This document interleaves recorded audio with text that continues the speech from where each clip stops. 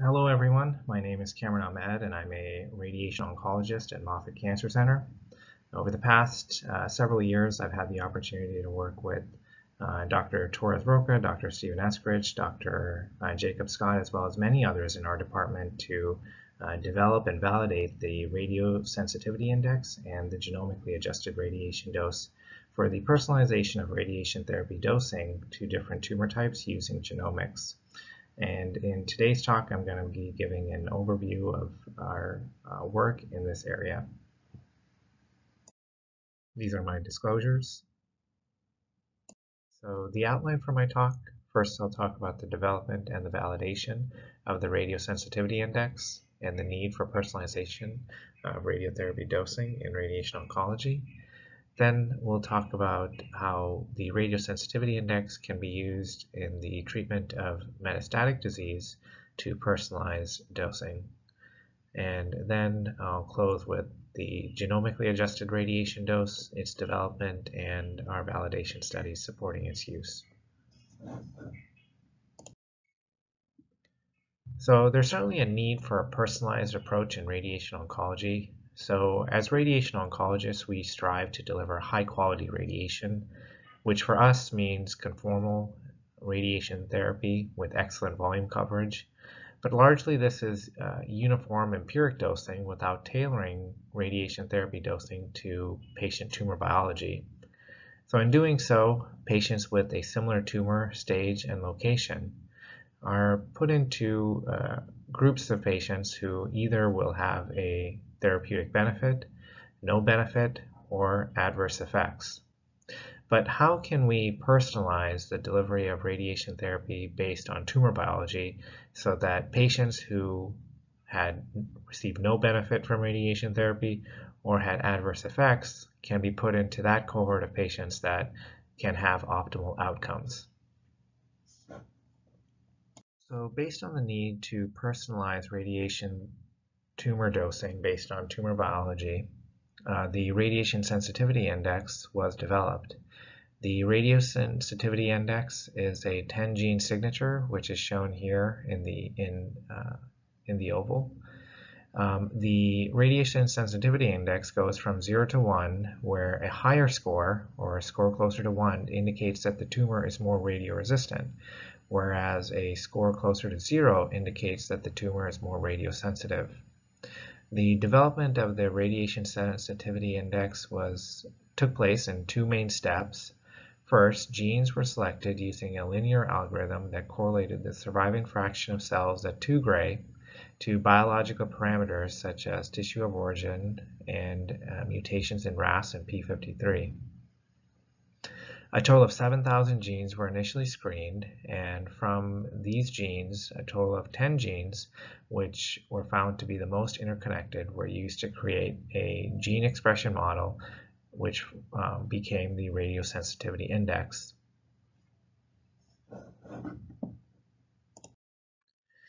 Since the initial validation studies, the radiation sensitivity index has been locked into place, and we have validated its use in multiple different cancer types across multiple different institutions with multiple endpoints.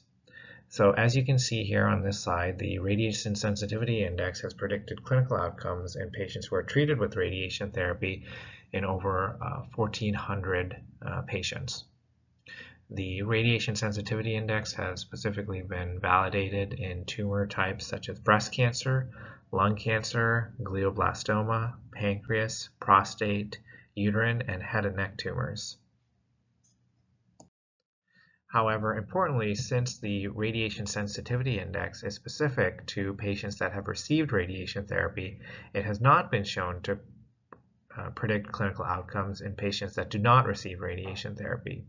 So you can see here on this slide that the radiation sensitivity index did not predict clinical outcomes in patients treated with breast, lung, glioblastoma, pancreas, uterine, and prostate cancer in patients not treated with radiation therapy.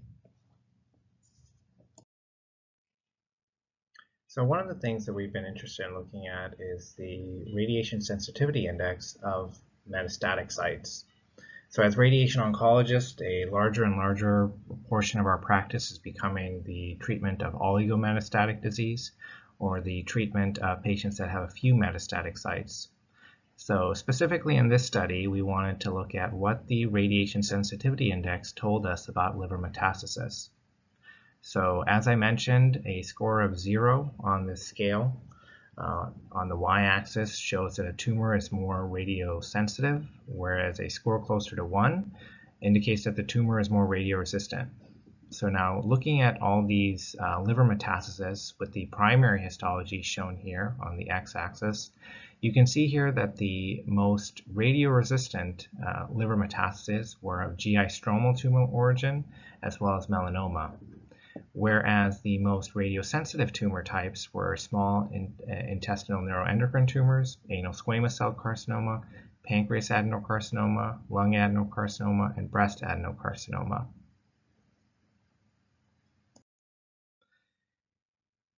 And furthermore, we found that the outcomes that we found with the radiation sensitivity index of liver metastasis correlated to our clinical outcomes treating these patients and sites of liver metastasis with stereotactic body radiation therapy.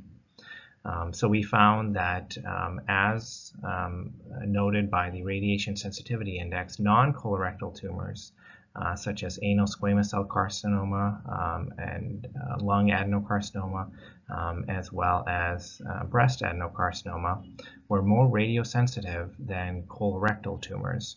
So when treated to uniform doses, we found that these patients who had colorectal tumors fared worse. And this corresponded to the outcomes from other institutions as well. So we were also interested in looking at the differences in the radiation sensitivity index of lung metastasis based on primary histology.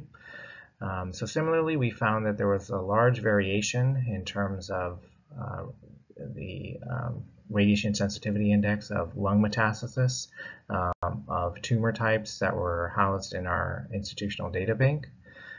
So we found that the highest median RSIs of lung metastasis were noted in melanoma, soft tissue sarcoma, as well as endometrial adenocarcinoma, whereas lung metastasis of primary breast adenocarcinoma, renal cell carcinoma, as well as oral cavity squamous cell carcinoma were more radiosensitive. So similar to our findings in liver metastasis, we also wanted to compare what the treatment outcomes were at our institution, treating tumors with stereotactic body radiation therapy to lung metastasis, and whether these correlated to clinical outcomes in these patients as well. And we found that this was the case. We found that radioresistant tumors of primary melanoma as well as soft tissue sarcoma histology fared worse than lung metastasis of primary colon, breast, and head and neck squamous cell origin. So this tells us that there might be a role for personalizing the dose of stereotactic body radiation therapy dosing in both lung and liver metastasis to optimize clinical outcomes based on primary histology. So how can we utilize the radiation sensitivity index to inform radiation therapy dosing?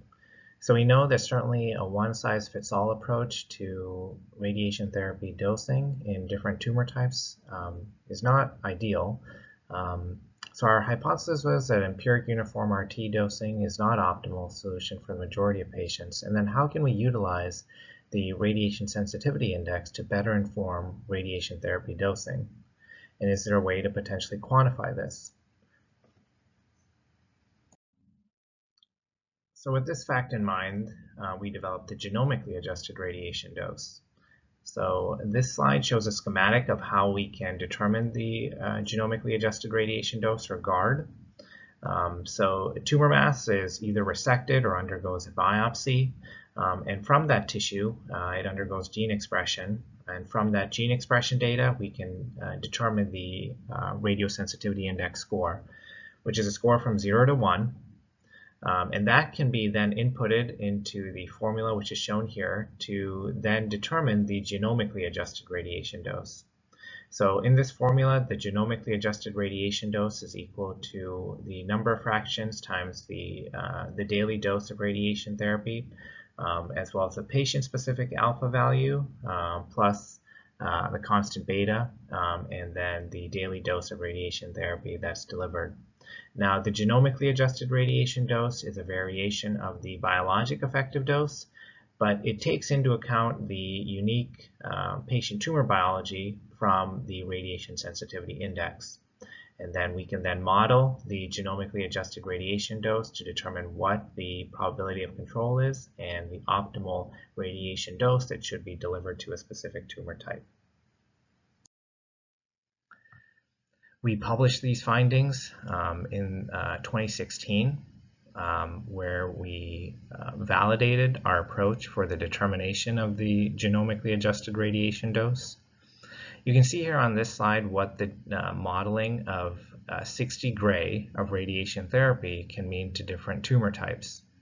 So you can see that there is a wide variation in terms of what that effect of radiation therapy dosing is, when you also take into account the unique tumor's heterogeneity and biology. So you can see on here tumor types that are commonly treated to 60 gray, such as bladder cancer, lung cancer, melanoma, sarcomas, and brain tumors, have various genomically adjusted radiation doses due to inherent differences in tumor biology. So we have validated the genomically adjusted radiation dose in 5 independent data sets of breast, pancreatic, glioblastoma, and lung tumors to differing endpoints, showing that various doses of radiation therapy are needed for different tumor types in order to achieve an optimized clinical outcome. Now, looking specifically at the genomically adjusted radiation dose in triple-negative breast cancer management, we validated our findings in 2 independent cohorts of triple-negative breast tumors. So we know as radiation oncologists that the largest effect that we're having in adjuvant breast cancer management is in terms of local control, or the prevention of the tumor coming back within the treated breast tissue. So we found that the genomically adjusted radiation dose needed in this data set in order to achieve an optimized local control was 21. Furthermore, then we looked at the dose that would be needed across the patient cohort in order to achieve a genomically adjusted radiation dose of 21.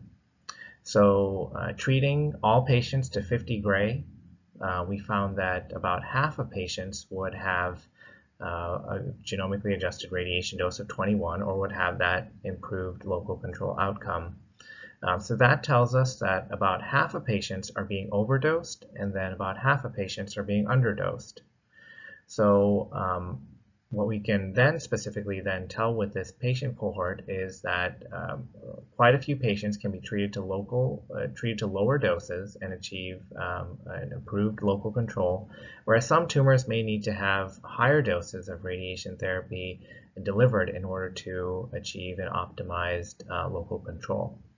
So this dose will differ for specific tumor types, but utilizing the radiation sensitivity index allows us to then determine which tumor types this would be, to specifically quantify which tumor types can be treated to lower doses than what we commonly do in adjuvant breast cancer management, as well as which tumor types would need higher doses in order to achieve an optimized clinical outcome.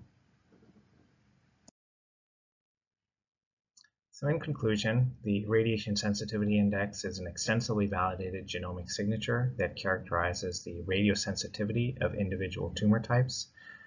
The genomically adjusted radiation dose is a clinically actionable metric based on the radiation sensitivity index that helps tell us the specific radiation therapy dose needed in order to optimize clinical outcomes for that specific tumor type.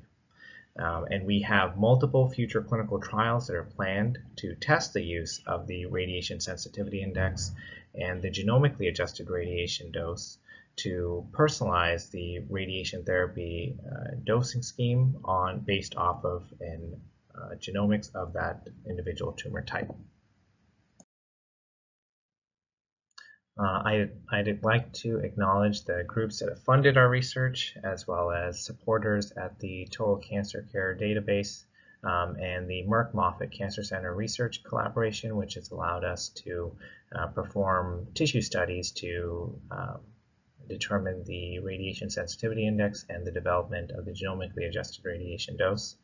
And want to acknowledge the patients and their families that have donated tissue to these institutional databases. And specifically want to acknowledge Dr. Torres Roca as well as Dr. Stephen Eskridge, who have co-developed the Radiation Sensitivity Index, and want to acknowledge Dr. Jacob Scott, who is one of our former residents who's now at Cleveland Clinic, who helped develop the genomically adjusted radiation dose, and the multiple faculty members in our department as well too who have been working on validating the radiation sensitivity index and the genomically adjusted radiation dose in various tumor types. Thank you.